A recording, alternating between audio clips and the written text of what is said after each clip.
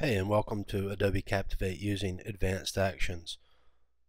This tutorial's divided into 4 different videos. Right now we're on the introduction. We're going to look at a completed project and deconstruct it and to see how it was made and how the advanced actions make things happen inside of it. So let's go take a look at that project in this completed form before we get started on actually building it.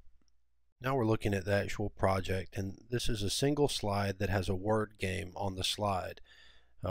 This word game was built all on one slide using advanced actions to make it happen.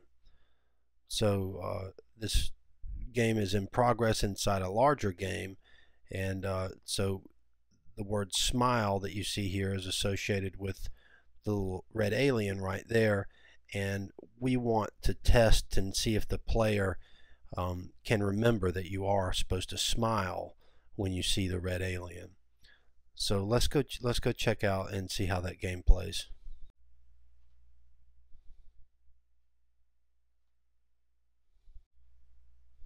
This checkpoint is a series of 3 games.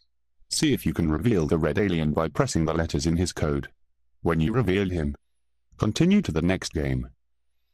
Okay, this is a word game where you have these letters in a grid, and you're supposed to be able to reveal the red alien by pressing the appropriate letters. You've already been told that you are supposed to smile at the red alien. So if you click those letters, E, letters in smile,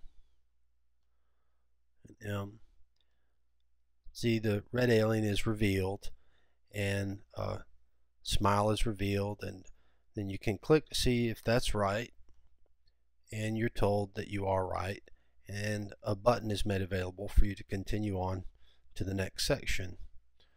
Well, let's say maybe that you didn't get it right and you try to press a V, and if you press the V, that letter is not in the red code. Try again, and you can double check and see if you're right, and you're told again, no, you're not right. And it offers, if you're stuck, you can click on this little guy here and review the materials. But this is a really basic kind of click and point word game that is all hinged on advanced actions. And so let's look and see how this game was made and what we had to do to get everything to work like this. And that will happen in video number 2.